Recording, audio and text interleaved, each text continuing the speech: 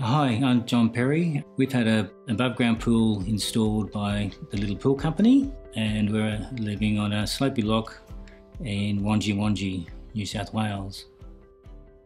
My problem that I had to face was that we had a development approval. The house is being built, and we didn't include the pool to be built by the builder at the time. So we had to search around for a builder or a company that would be happy to take on board a pool on a slope and block, and we found it very difficult up in this area to find a pool company that could build it within our price bracket that we were hoping to have it built.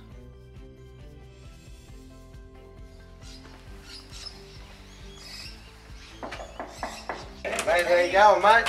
1, 2. Good morning, mate. Thanks, mate. Yeah, I'm Matty Nordsvan from Little Pool Co, manufactured by Compass Pools Australia. John spoke to Kelly Muir at Compass Pools, and after having discussions with him, realised that the price range for their maxi rib technology was a little bit out of his ballpark, and recommended and suggested that, you know, Compass have a sideline that it's a new innovative business called Little Pool Co, which really suited him. So that's how the introduction came about. What we liked about Compass Pool, they were upfront with us about the costs involved in trying to put in any pool on a sloping block. And during the conversation, they actually acknowledged to us that it probably isn't cost effective for you to even have one, until we discovered that they actually had a little pool that was an above ground pool, and it was a DIY project if we wanted to, or we could go through with the company putting it into the space that we wanted. The simplicity of it was very encouraging, but at the same time we had apprehension that how many of these pools had been actually constructed. I've worked in the pool industry on and off for 35 years. I'd like to class myself as an expert in that area, but this is a new product, something that was an unknown, not only to me, but to councils, to certifiers, to engineers. People had known about a shipping container pool. You know, they were getting around on the block and Better Homes and Gardens, and so this was something that was a little bit different to those, similar but much different, and in our eyes, mind, much more aesthetically pleasing.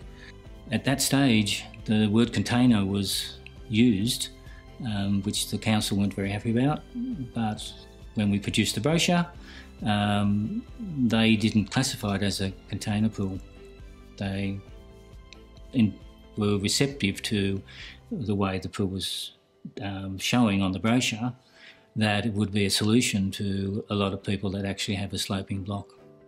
So that was really the moment we realised that this is an option that we now can have. It's very innovative, super lightweight, and offers a great alternative to a container pool, a plunge pool, or any in-ground application for that matter. I mean, you know, it can be a freestanding pool, you can deck off it. There's lots of different variables and applications that can be, you know, integrated with a little pool, that's for sure. To me, the whole success of this pool was the first person who touched the ground. And that was Maddie, who came out and looked. And then there was dialogue about what the slope, how we could tackle the slope, and then bringing the right sort of contractor on site to do that first cut. That's when I knew they know what they're doing. When I first came and looked at the site, I went, oh, holy dooly, look at this, 45-degree site, no access, and this massive driveway. So the first concern I had was the distance that the pool had to be lifted.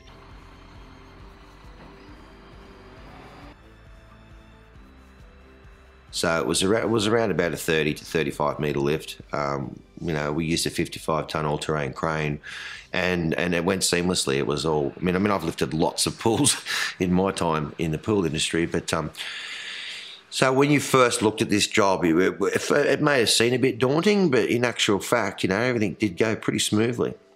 I kept looking at all my trees and I kept thinking, how many helicopters are they going to have to use? You know, so the person that we were dealing with, Matty, he was able to explain to us exactly where the machine's going to go in the street and how they're going to get it in and which trees they're going to go over the top of, and it went to clockwork without any neighbours getting involved.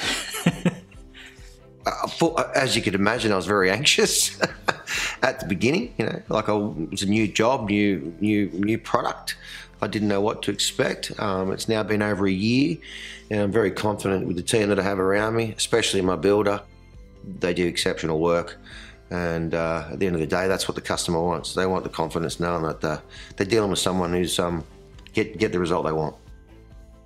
Somebody has to buy the first electric car, so we feel we bought a product that actually is new on the market, and the council will justify that as well, just by the way in which they treated me once I gave them the brochure.